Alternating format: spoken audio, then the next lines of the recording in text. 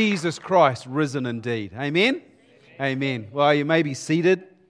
It's great to have you with us this Easter as we celebrate. We celebrate Jesus. And today I want to celebrate the power of the empty cross. This empty cross. We want to remember that the power comes to us from the death that occurred on this cross, but also the resurrection. So not only will we speak about the empty cross, but we'll also celebrate the empty tomb. The power of your forgiveness comes from this empty cross. The cross is a public symbol of death. And this is what was necessary for our sacrifice, for our salvation, I mean. The sacrifice was required that would open the way up for us to be reconciled with God. Listen to the way Paul writes about this in Colossians chapter 2. You were dead in your sins, and your sinful desires were not yet cut away. Then He, God, gave you a share in the very life of Christ. For He forgave all your sins and blotted out the charges proven against you, the list of His commands which you had not obeyed. He took this list of sins and He destroyed it by nailing it to Christ's cross. In this way, God took away Satan's power to accuse you of sin. And God openly displayed to the whole world Christ's triumph at the cross, where your sins were taken away. This cross is a message of the work of Jesus, and it's a reminder of the completed work of Jesus to bring us back to God. And yet, the cross is a powerful symbol of death. For those who don't believe in Jesus, it's a reminder that death will always be before them and will always be with them. But for those of us who have faith, it's a reminder that God overcame death so that we could have eternal life with Him. So when we look at the empty cross, I wanted to remind us of the promise that the cross gives us. Romans chapter 1, listen to this. To the fullest extent of my ability, I'm ready also to preach God's good news to you. For I'm not ashamed of this good news, Paul writes, for it's about Christ. It is God's powerful method of bringing all who believe to heaven. This message was preached first to the Jews alone, but now everyone is invited to God in the same way. This good news tells us that God makes us ready for heaven. He makes us right in God's sight when we put our faith and trust in Christ to save us. This is accomplished from the start and to the finish by our faith. As the scripture says, the man who finds life will find it through trusting God. And Paul continues to speak of this promise in chapter 4. He says, if you still claim that God's blessings go to those who are good enough, then you are saying that God's promises to those who have faith are meaningless. And faith is foolish. But the fact of the matter is this. When we try to gain God's blessing and salvation by keeping His laws, we always end up under His anger, for we always fail to keep them. The only way we can keep from breaking the laws is not to have any to break. So God's blessings are given to us by faith as a free gift, and we're certain to get them whether or not we follow the Jewish customs if we have faith like Abraham's. For Abraham is the father of us all when it comes to these matters of faith. The good news of God comes to each of us through this cross, and it's a message that should stir us each to have faith in God, for God is faithful to the promise that He makes. The empty cross reminds us of the promise. But the empty cross also opens up a way, which I've called the process. The good news for you is that each one of us is invited into the process of the cross. Paul continues to write in Romans chapter 6, for we were died and were buried with Christ by baptism. And just as Christ was raised from the dead by the glorious power of the Father, now we may also live new lives. Since we've been united with Him in His death, we will also be raised to life as He was, Christ was. We know that our old sinful selves were crucified with Christ, so that sin might lose its power in our lives. We're no longer slaves to sin, for we died with Christ. We were set free from the power of sin. And since we died with Christ, we know we'll also live with him. We are sure of this because Christ was raised from the dead, and he will never die again. Death no longer has power over him. When he died once, and he died to break the power of sin. But now that he lives for the glory of God. So we also should consider ourselves dead to the power of sin and alive to God in Christ Jesus. So what does this mean for us? If we're invited into the process, it means we cannot be saved by just being spectators. We must engage in the process of the cross by embracing the cross for ourselves. This is not that our work would save us, for we cannot be saved by what we do, but we're saved by our decision to go into the waters of baptism and to join in with the death of Jesus Christ and his resurrection. Just as Jesus didn't stay on the cross, so too we would be sure that each one of us is raised to a new life with Jesus. But if we don't choose to embrace the process, then we don't get to see the life that Jesus makes available. It's as simple as that. The process is only for those who want to have their lives transformed by Jesus. What do I mean by being transformed? I simply mean that we would become dead to the power of sin at work in our lives. It's only through this process. And if we choose to ignore the process of the cross, then surely it becomes obvious that we would miss out on the power of the cross. Romans chapter 7, Paul continues to write to us. He says, "Dear brothers and sisters, this is the point. You died to the power of the law when you died with Christ, and now you are united with the one who was raised from the dead. As a result, we can produce a harvest of good deeds for God. When we were controlled by our old nature, sinful desires were at work within us, and the law aroused these evil desires that produced a harvest of sinful deeds resulting in our death. But now, we have been released from the law, for we died to it, and we're no longer captive to its power.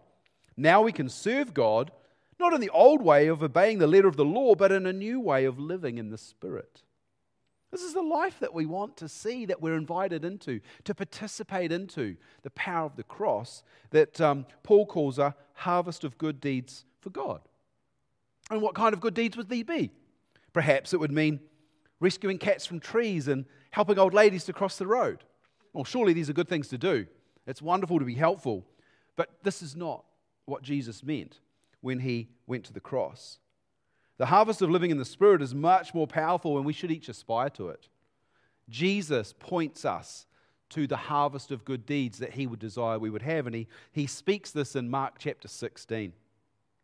Jesus says to us, let's personalize this, "You are to go into all the world and preach the good news to everyone everywhere. Those who believe and are baptized will be saved, but those who refuse to believe will be condemned. And those who believe, we who have a good harvest of good deeds, will use the authority of Jesus to cast out demons and speak in new languages. We will be able to even handle snakes with safety, and if we drink anything poisonous, it will not hurt us. And we will be able to place our hands on the sick, and they will be made well." This is the power of the cross that is work as the fruit of what Jesus has accomplished. The power of the cross at work in our lives is what brings the proof of Jesus and his cross to our community. We have the promise of new life that comes through the empty cross. We have the process that we're invited into that would come lead us into life ever after, because the power works in us. So the promise, the process, the power leads us to the proof of Jesus. Romans chapter 8. We are saved by trusting. And trusting means looking forward to getting something we don't yet have. For a man who already has something doesn't need to hope and trust that he'll get it. But if we must keep trusting God for something that hasn't happened, it teaches us to wait patiently and confidently. And in the same way, by our faith, the Holy Spirit helps us with our daily problems. And it helps us in our praying, for we don't even know what we should pray, nor how to pray as we should, but the Holy Spirit prays for us with such a feeling that it cannot be expressed in words. And the Father, who knows all hearts, well, we'll know what the Spirit is saying as He pleads for us in harmony with God's own will. And we know that all this happens to us is working for our good if we love God and are fitting into His plans. For from the very beginning, God decided that those who came to Him, and all along He knew who would, should become like His Son, so that His Son would be the first with many brothers. And having chosen us, He called us to come to Him. And when we came, He declared us not guilty, filled us with Christ's goodness, and gave us right standing with Himself. And He promised us His glory. This is the goal of our salvation, that we would carry the glory, each one of us, the glory that Christ made available. Now, I want to speak about the glory in a second. But before I do, I want to remind you the cross of Jesus is a powerful symbol of death. For those who do not believe it, it is a reminder of the absence of hope in their lives. And for those who have faith, it is a reminder of the God who chose to be the message of hope. The power of your forgiveness comes from the empty cross.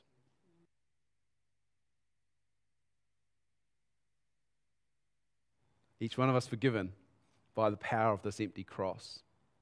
And what about the empty tomb? Jesus spent so much time with His Father in prayer and conversation that He knew what was going to happen. He knew what lay before Him. And yet it says in Hebrews 12 that He endured the pain and the suffering of the cross for the joy that was set before Him. That joy, I believe, was the glory that God had prepared for Him, that He was going to invite us into. You are that joy. We are that joy. Each one of us are that joy that gave Jesus the strength to endure that cross of suffering. And as Kathy read in the opening from Matthew chapter 28, the tomb didn't hold Jesus. As we sang in that classic by Jeff Bullock, death could not hold Him down. He is risen. He is risen indeed. The empty tomb tells us a story that we can each be part of, that we would desire to be part of as His church. Jesus knew that the Father would wrap Him up in glory, and we know this because we read about it in one of the final prayers that Jesus uttered when He was in the garden the night He was betrayed. In John chapter 17, it says, when Jesus finished saying all these things, He looked up to heaven and said, Father, the time has come. Reveal the glory of your Son so that He can give the glory back to you. For you've given Him authority over every man and woman in all the earth. He gives eternal life to each one you've given Him. And this is the way to eternal life, by knowing you, the only true God, and Jesus Christ, the one you sent to earth. I brought glory to you here on earth by doing everything you told me to do. And now, Father, reveal my glory as I stand in your presence, the glory we shared before the world began. Jesus is glorified. Say glorified. Glorified. This is nice, you say. And it might be easy to say that Jesus would be glorified, for after all, He is God. But the prayer of Jesus goes much, much deeper than this for us. If we continue to read in John 17, Jesus says, I'm not only praying for these disciples are here, but also for all who will ever believe in me through their message. Guys, that's us. I pray that we would all be one, just as you and I are one, God. And as you are in me, Father, I'm in you, and they may be in us, that the world would believe that God sent Jesus. I've given them glory, the glory you gave me, so they may be one as we are one. I am in them, and you are in me. May they experience such perfect unity that the world will know that you sent me, and that you love them as much as you love me. Father, I want these whom you have given to be with me where I am. Then they can all see the glory that you gave me because you loved me even before the world began. This is what we get access to because of the empty tomb.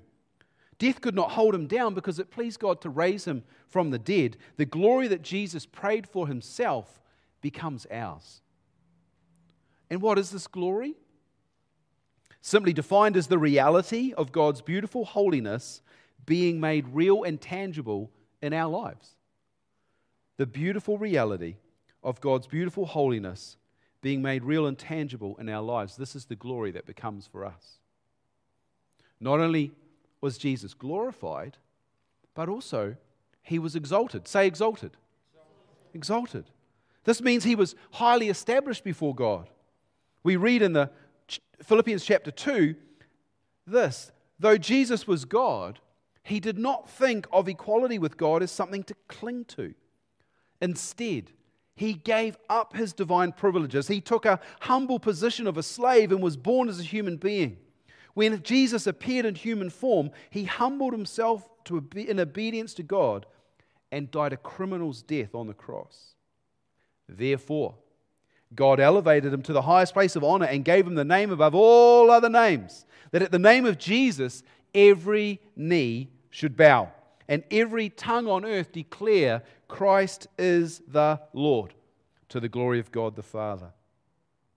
Not only was Jesus glorified, so that he revealed the beautiful holiness of God, but that we might also be glorified in that also.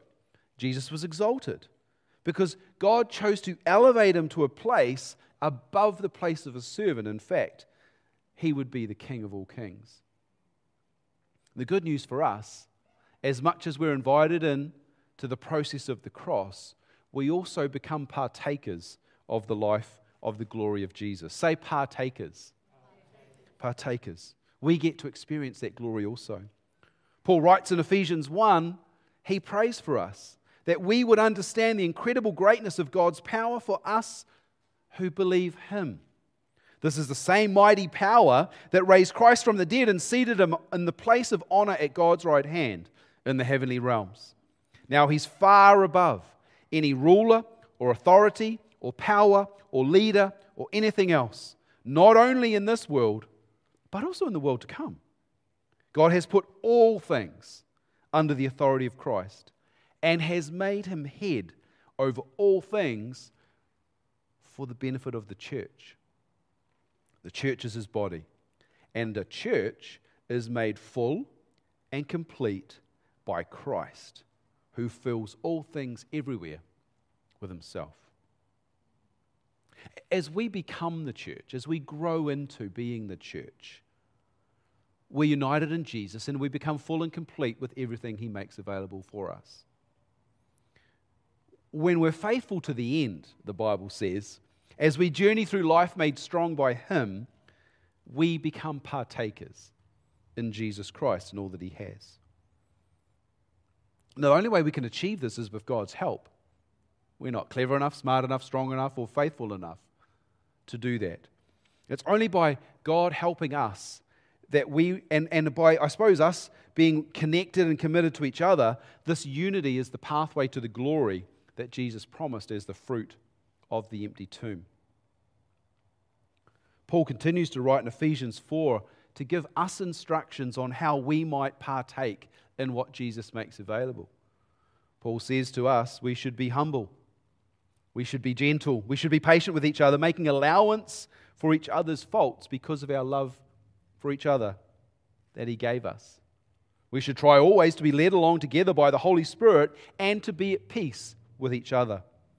We're all parts of one body, but we have the same Spirit, and we've all been called to the same glorious future.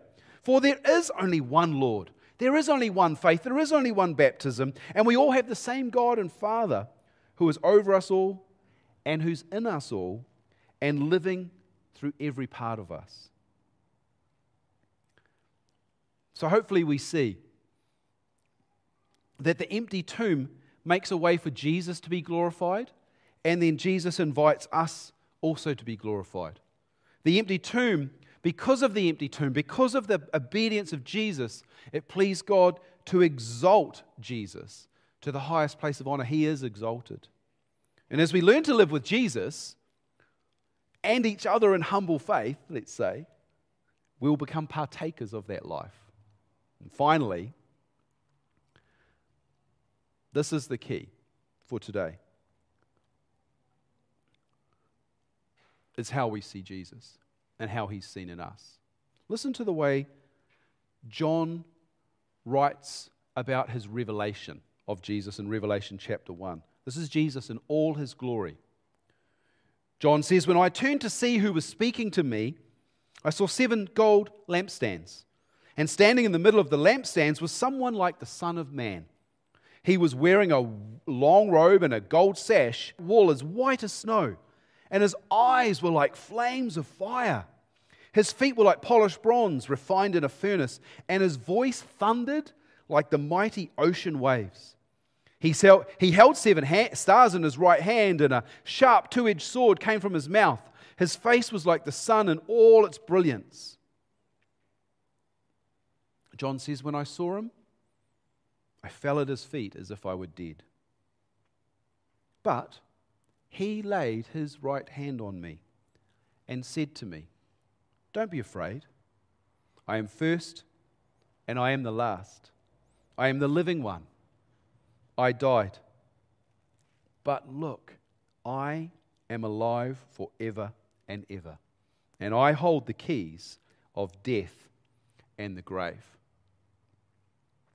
Friends, this is the Jesus that we sing about, that we worship, that we give our lives to, the glorified Jesus. And this is the Jesus that should be revealed for all to see. Can you say revealed?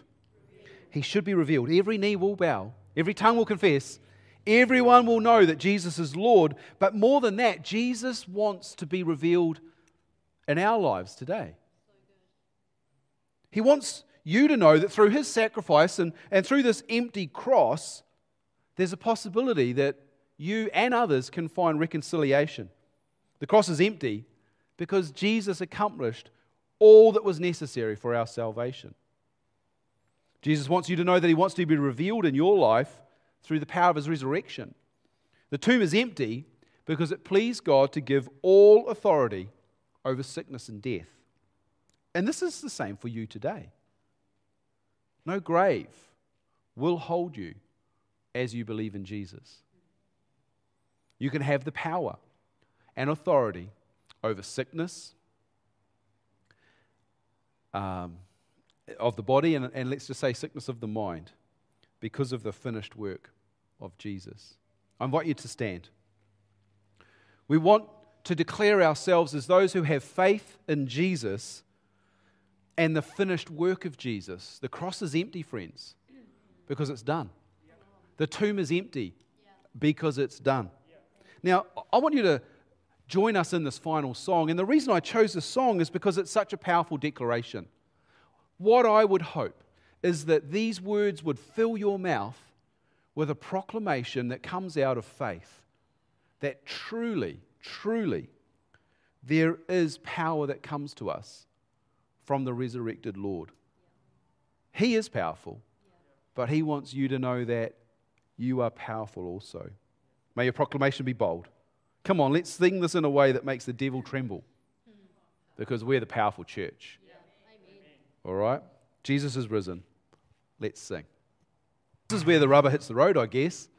This is where we have to decide if we believe the Word of God or not.